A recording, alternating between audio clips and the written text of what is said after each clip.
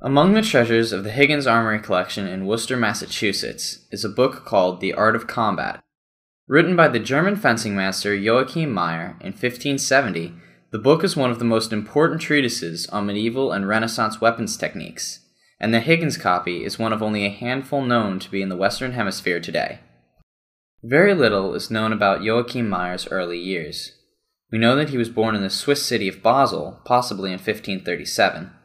The earliest record of his life appears in 1560, when he married Apollonia Woodman after moving to Strasbourg. Meyer worked as a blade maker, but also became renowned as a master of fencing and swordplay.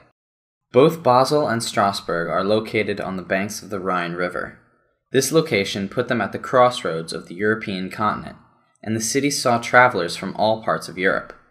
Both cities were largely Protestant and became important centers for that religious movement in Meyer's day. During the 1560s, Meyer organized numerous competitions for his students to showcase their skills. Along with the rapier, the newly fashionable weapon of fencing, Meyer's pupils also competed with the longsword and with polearms, such as the quarterstaff and halberd, as well as wrestling and dagger play. In addition to organizing competitions, Meyer also assembled his own martial arts treatises. His first major treatise is known as the Rostock manuscript, and includes sections on the longsword, the rapier, the dagger, and a one-handed sword called the Lange Messer. This manuscript was a compilation of earlier martial arts treatises, along with Meyer's comments and additions. The most well-known martial arts master Meyer included in this compilation was Johannes Lichtenauer, an influential swordmaster who wrote about combat with the longsword 300 years before Meyer. Lichtenauer's system was the basis for German longsword combat. Meyer's second major treatise is called the Lund manuscript. This manuscript dates to about 1568 and includes sections on swordplay with a variety of weapons. This manuscript is a single work by Meyer rather than a compilation of prior treatises.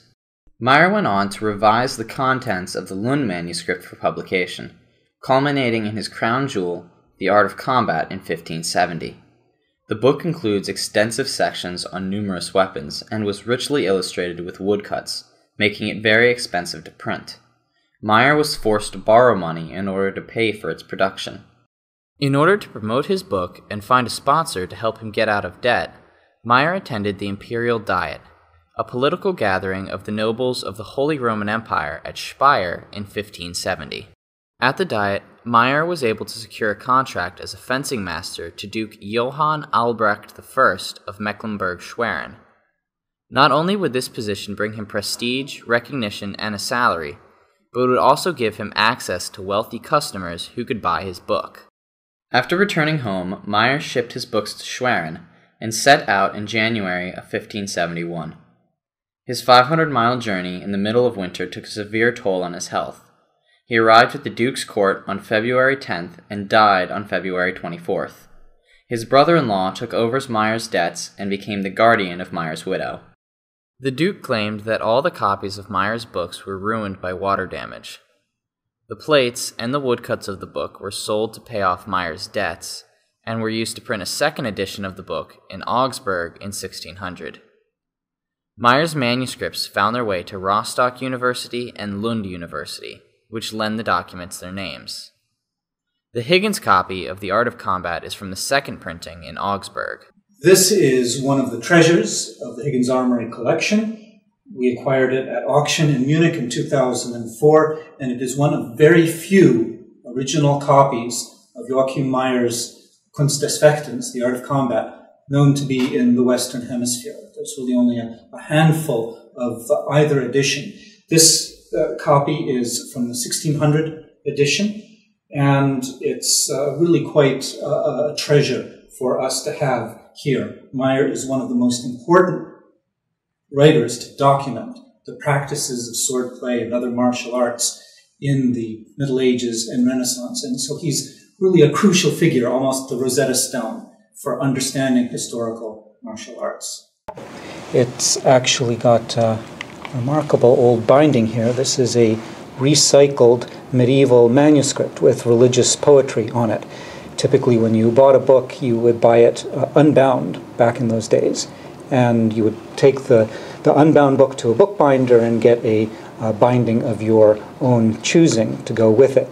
In this case, whoever had it decided to go for one of the cheaper options, which would be the recycled cover.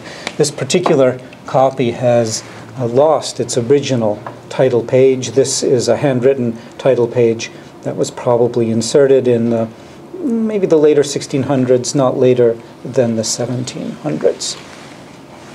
And the book itself is exquisitely executed.